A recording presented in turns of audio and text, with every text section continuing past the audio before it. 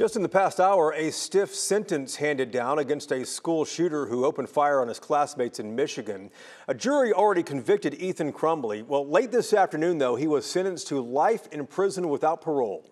Crumbley shot and killed 4 classmates at Oxford High School in 2021.